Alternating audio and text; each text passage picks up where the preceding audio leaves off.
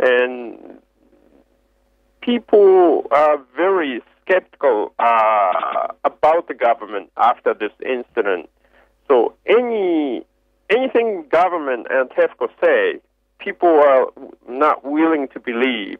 I mean, they have been lying to the people for so many things for so many days. So whenever the government says something is safe, people automatically question if the government is telling them truth. So people are a little panicked last year because they didn't know what to believe. And still that condition persists. The government wanted to take care of the radiation, but people don't know what to believe. So they often go outside of Japan and try to get the experts' opinion. Yes, I've been seeing that. I'm interviewing Kono Taro, who is a member of the Japanese Diet, a member of the Liberal Democratic Party. Monitoring of food, I have read that half the rice grown in Japan is grown in the Fukushima prefecture, and the rice, much of that rice is coming in contaminated with cesium-137 and 134. I know that mushrooms grown in certain parts are extremely radioactive. The tea, which is being picked even south of Tokyo, has cesium in it, and that's only one of the many radioactive elements that escape. They're only measuring cesium. They're not measuring many of the other elements. Is the government really not systematically and carefully monitoring the food that people eat? What is the situation now, Kono Taro? Well, a lot of mothers with young children are really concerned. The governments are not systematically monitoring the radiation in the food. I think that's correct. Some municipalities or prefectures, the local government independently starting to monitor radiation. The rice, as you said, the rice from Fukushima, some of rice in Fukushima got a high radiation than the government standard, so the farmers are not allowed to sell. I live southwest of Tokyo, and in my prefecture, the tea is being contaminated from the cesium.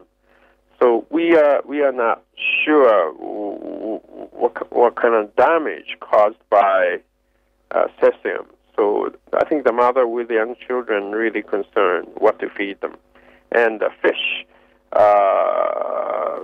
the fish don't stay at one place. So we are really concerned what's happening in the sea, because TEPCO dumped a lot of contaminated water into the sea at the beginning. I think there were a huge amount of radiation, and we are worried about the influence on fish. Yes. Do you have young children, Kono? Yes, I have a 9-year-old son. Are you worried? And my wife's very concerned. She's very concerned. Yes, I would be too, because you would know if there was radiation in the tea grown in your area, there would be radiation in many of the foods grown there too. So that's right. Does she want to move? Well, she's still with me. She's concerned, and she's very careful what to feed them. Yes.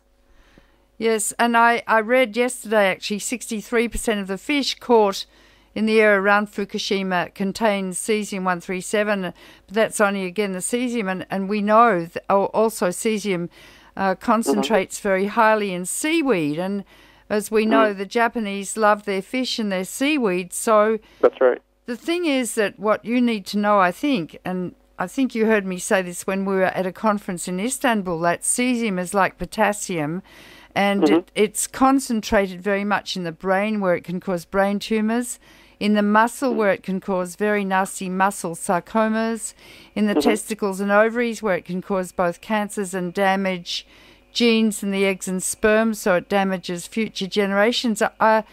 What sort of policies is the Japanese government now setting up to monitor the health of particularly the children and the women who are so sensitive, of people living in contaminated areas? Is there any systematic approach to the monitoring of the health of those people, Kono Taro?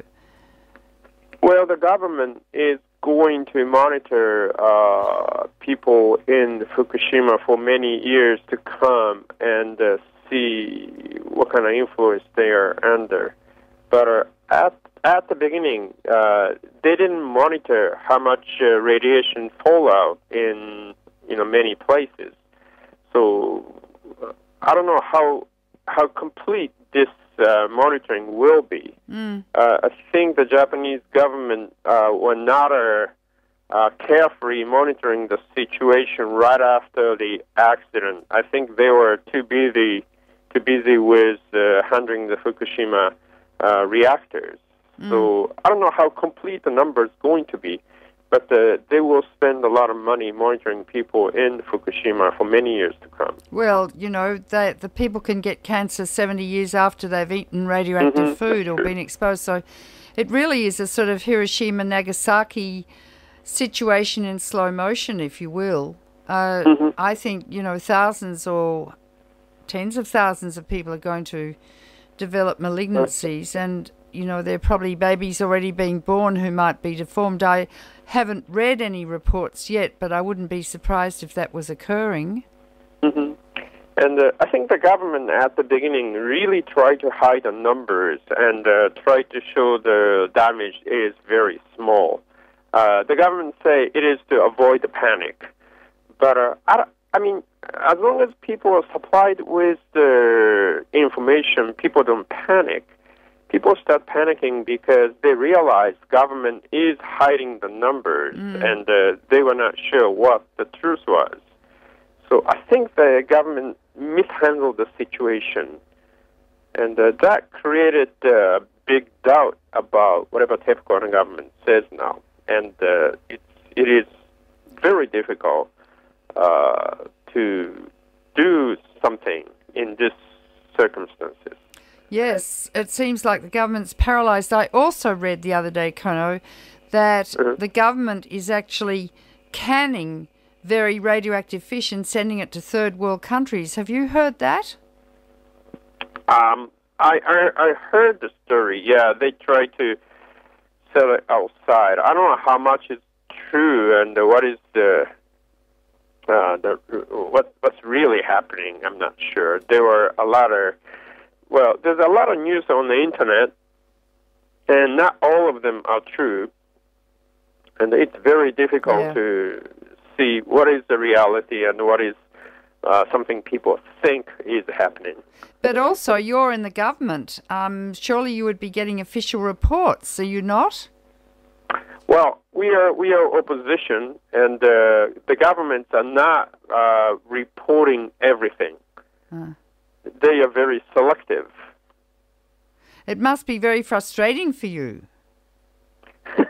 Well, I mean, they should give all the information public and let people judge. I think that should be the correct policy. And do you find that the media now is more responsive to you? Do you have many interviews on the radio and television, in the newspapers, Kono Taro? Yes, I have had many interviews with television, radio, newspaper, but what worries me is, the people in the media are now telling me that they don't get the numbers like before. When the news magazine talk about the nuclear issues, the issues sell less. And the television issues sell less. Yeah.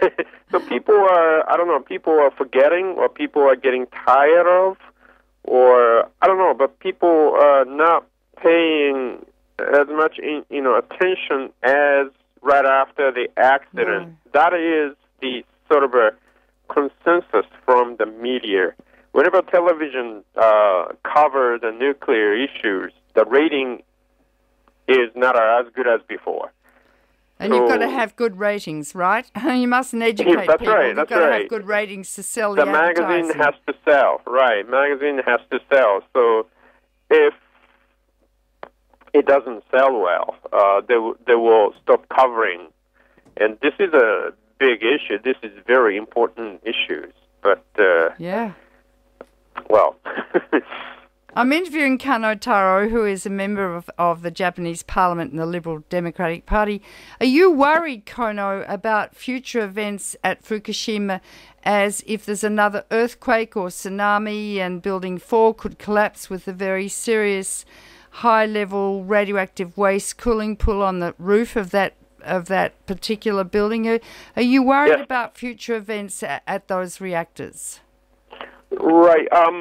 For some time, I mean, the Fukushima reactor number 4, it got a explosion, and the building was half collapsed. And we were worried if there's another big earthquake, and if the building collapsed with the cooling pool. I mean, that would have been a catastrophe. Very damaging. Yeah, lots of radiation release. So are you still worried about that or not? Well, we were, and but well, not now? we well, I mean, we still worried about it, but I think the situation is a little getting better than right after the situation last year. I mean, we had many strong earthquakes right after March 11th, but right now we still have a lot of earthquakes. You had a 5.8. You had a 5.8 there the other day, right underneath the reactor. That was January 1st, right? Yeah, that's not long ago. So now, we are not really convinced it's all safe, but hope situations have been getting better. Yeah. So now let's go on to Japan as a whole. I understand Mitsubishi and other big companies are involved very much in the construction of nuclear reactors abroad. Isn't Japan the only country that makes the reactor vessel, the very thick steel vessel in which the reactor core is contained? Is Japan the only country that makes that? I'm not sure. We have a Mitsubishi Heavy Industry, Toshiba, Hitachi, all have worked on nuclear, and they've been purchasing the nuclear wing of Westinghouse or General Electric. Yeah. So I don't know who else does it outside of Japan. No, you're very heavily invested in the global nuclear industry, as well as your own industry. Talk about the closed nuclear fuel cycle, Kono Taro, and why you were so concerned, and what is happening in your country with reprocessing and where it is. Would you like to talk about that? Sure. We have to import all the uranium for the nuclear reactor. Mostly from Australia. Right. Well, a lot from Australia. Yeah. Just as we have to import a lot of oil from Middle East. Yes. So our nuclear policy from the beginning is to burn uranium, get the spent fuel, and reprocess spent fuel to take the plutonium out. And we were supposed to develop fast breeder reactor so we can increase the amount of plutonium in the fast breeder reactor so that it would supply electricity for next 2,000 years.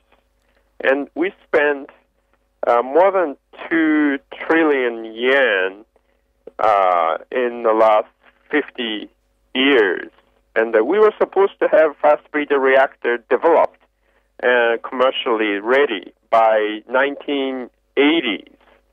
And the target has been postponed many times. In 1995, I think December 1995, we had a major accident in the first breeder reactor pilot plant.